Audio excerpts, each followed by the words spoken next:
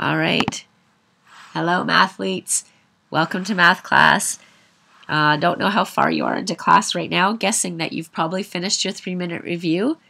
If not, why don't you pause the video, keep the screen up, pause the video, and get that question in and hand it in to Miss McBride or to Miss Berklin. Okay, so first of all, most important thing is to, if we look at what we're up to today, we need to acknowledge the hump and celebrate the hump. And then we do have some partner work, which I'm going to explain a little bit before you get going on it because it's a little bit of an extension of what we did in class yesterday. So you'll have to use your partners and Miss Berklin and Miss McBride to help you sort through the problem of it. And I want you to work on that till 9:30 at the latest, okay? And then you're going to start your note. I didn't put in skills, see that? Maybe if there's time, Miss McBride can make one up for you or Miss Berklin can make one up for you, but I think that it'll take a little bit of while to get through the lesson today. Okay, so can you please pause the video, and Miss McBride, if you could take the computer over to YouTube and look up the Hump Day commercial to show the kids, because that's what we do on Wednesdays. We celebrate the hump. Okay, pause. And I guess you're back and you've now celebrated the hump. Okay, let's talk about the partner work today. I'm going to show you what the first sheet looks like. This is our note. We'll get back to that. Show you what the first sheet looks like and what this is. Okay, and there's this page and then there's a second page here. And so it's what each one is actually doing the rate of change, the rise over run that we talked about yesterday, doing it for different sections of a line, which is a bit different for sure. So if you think you need help, I know that your teachers today can help you. But I'll show you what I mean on this one. This is the first page of it. And you can see you're going to make a triangle where your rise will be right there. Do you see where my cursor is? So the rise would be how high that is, which is, if you read there, it's 200. And the run will be 5. That will be just like what we did yesterday. What'll be more challenging is between B and C.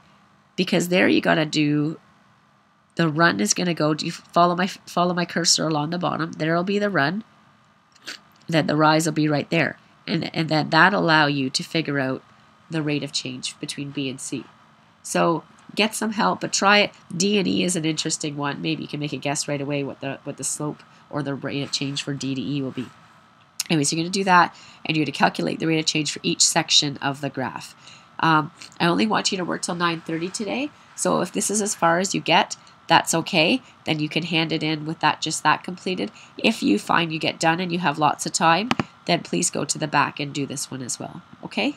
But the main goal and what you need to have done by 9:30 today is the rate of change for each one of these sections, okay? And this one's interesting too because it goes down. But we did look at something like that yesterday. Okay, so I could pause. You should pause the video now and get on with your partner work, and then turn it on again at 9:30, ready to do today's lesson. Okay, here we go.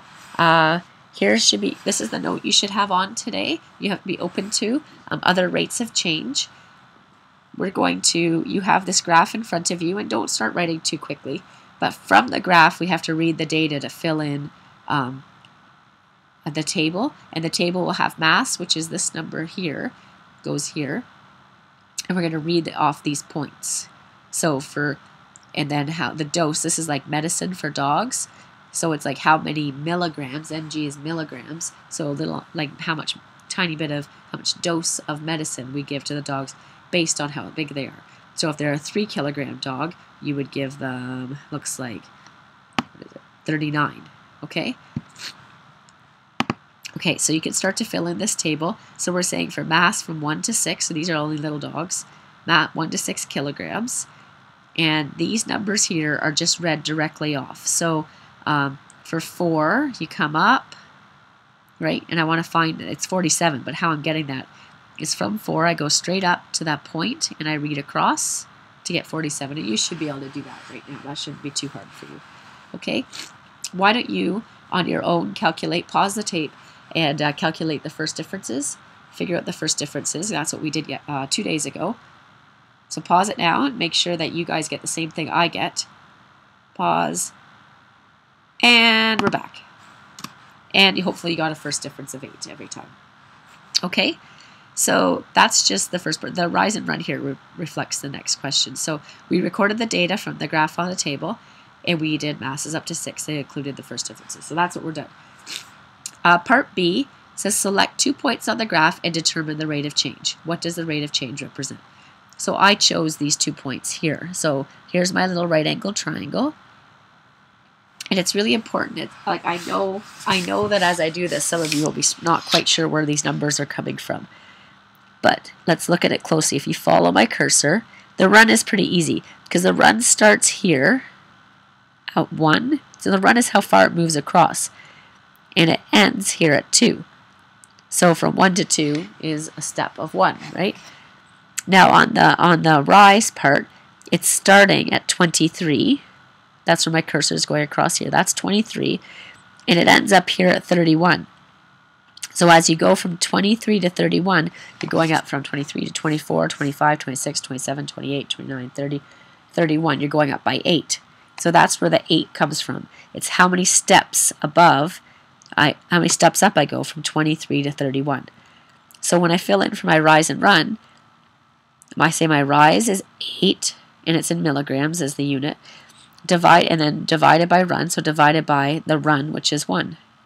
And so you end up with 8 milligrams per kilogram. And I guess that's an important thing when we're talking about rates of changes. They usually have a unit. It's always something per something, kind of like it's actually what they are. If you remember back to doing unit rate when we did ratios and proportions, it's kind of the same thing. This is the unit rate, 8 milligrams per kilogram. Okay, so it represents the amount of medicine per kilogram of dog. So if you had a 20 kilogram dog, if we assume this relationship continues, you could say 20 kilograms. If 8 milligrams is for 1 kilogram dog, you could say for a 20 kilogram dog, you just multiply by 20. And then, yeah, you'll notice that the first differences is equal in this case to the rate of change. And that's true if, this if is important, the value on the left of the table, that's this one here, if this is going up by 1s, your rate of change will end up being your first differences. They're the same thing. But that's not always the case. Now, if I start to go through too fast, Miss McBride will pause the tape for you, okay? All right, that's right. I don't know. Here we go. Okay, so let's look at this one. The table and graph show the cost of a child's birthday party. Determine the rate of change and differences. So first differences. What does the rate of change represent? So first of all, I did first differences, and I said how much does it go up by every time? And so every jump goes up by 14, 29 to 43. If you work that out, that's going up by 14. So every time it's going up by 14. Now you might be tempted to say, based on what I told you last time, that that means the rate of change must be 14. But if you come back to over here, it doesn't work because this is going up by 2s, 2, 4, 6, 8, 10. So it's basically going up by $14 every time you add 2 children. So the rate of change is how much it would go up for 1 child. And that's really how it ends up with $7 per kid.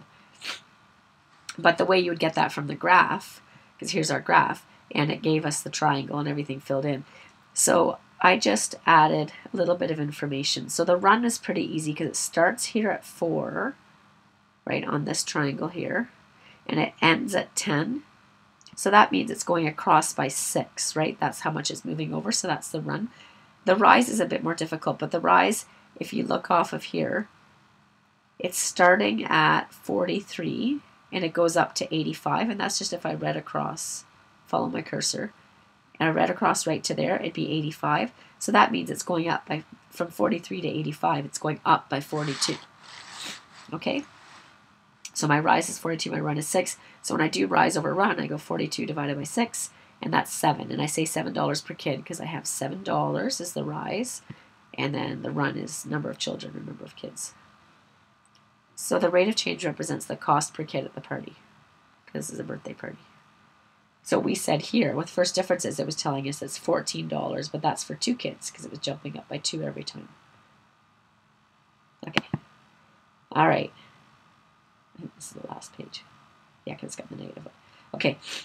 This one is looking at fuel efficiency. So it's saying, here's a graph for a small car, and it's saying, if it drives this many kilometers, how much gas does it use? Fuel or gas does it use in liters? Okay. Turns out it's a linear relationship. And so it says to determine the rate of change. So again, you could choose a triangle wherever you want. So if you did this question without me, you might have chosen a triangle right here where my cursor is, or right here. You can choose it wherever you want. I always try to pick ones that fall on nice numbers. So I chose this point. See how it passes right on the cross there? So I know it's not going to be like, it'll be easy to read off the graph accurately. That's why I chose that point. But you could have chosen something else. So anyways, choosing that point though gave me, it goes over by 4 from 0 to 4. So that's a step. It's going 1, 2, 3, 4 steps that way. And then up, it's starting at 0 and it goes all the way up to 60. So that's my rise. So then when you do the rate of change, it's rise over run. So 15. Again, where do the units come from? So that rise is, it's going up by, what it goes up by is measured in kilometers. So that's always going to be like 60, it's really 60 kilometers divided by 4 liters. But instead of putting the units there, I just stick it at the end. And so that represents how far you can go on 1 liter of gas. So all you had left is in your tank is 1 liter. How far would you get? Get to about Wildwood. So say your car only had 30 liters, how far could you go? And the idea here, by multiplying, it's because I'm saying if you could go 15 kilometers on 1 liter, then if you were going 30 liters, you'd have to multiply 15 by 30, and then you go 450 kilometers. Okay, again, pause it if I'm going too fast, but let's go to the last example. You can tell I'm still a little bit sick. Okay, this one's interesting. See, I love this question because now I love all the questions, but I love this one because it's going down. So that makes it different. So let's talk about, what that means. It doesn't change a whole lot in how we approach it, but I really do find kids struggle when it's a negative slope, and that's what this means. It's going down. So when we talk about negative trends, this is a negative trend, right? And a negative trend means the rate of change is negative. So initial height, so you would just read that right here, right? Initial height because time is 0, so that means initial. So when time is 0, that's the beginning. So the first point we can see on our graph is 250, so that's the initial height. So we've got some hot air balloon that's starting at 250 meters and high, and it just slowly started drifting towards the ground. And the question is, how fast is it drifting? It's dropping. So the rate of change, so my triangle here, I did the whole piece, and so it goes from 250, and here's the bottom. When I figure out my rise, this must be 200 right here because that's 190 and that's 210, so you must have 200 here. So it's going from 250 down to 50. So it's negative 50 meters. Okay? So, and the short answer, if you're confused about the negatives, is if the graph looks like this, it's going to be a negative slope, a negative rate of change. If it looks like that, it's going to be positive. That's a positive trend. Positive trend has a positive slope. A negative trend has a negative slope, or rate of change, whatever term you want. Okay, and the run here is, it starts at 0 and it ends at right here, 5. So the run is 5. So the rise divided by the run is negative 50 divided by 4. And the negative, if you're dividing a negative by a positive, it just ends up being negative. You don't need to worry about that too much. You can stick it in your calculator. It would all work out. But what this tells me is it's dropping 12.5 meters every minute. Okay, so that's what the rate of change means, is every minute the balloon is dropping by 12.5 meters. Okay, that's the lesson.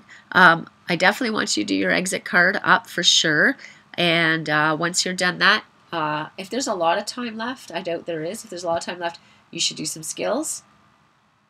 If there's not, maybe Miss McBride or Miss Birkeland can do it on the blackboard. Might be fun for a change. If there is not much time, then it's only a couple of minutes. Maybe you could do, if you have everything done and you hand in your exit card, you can put the fail army on.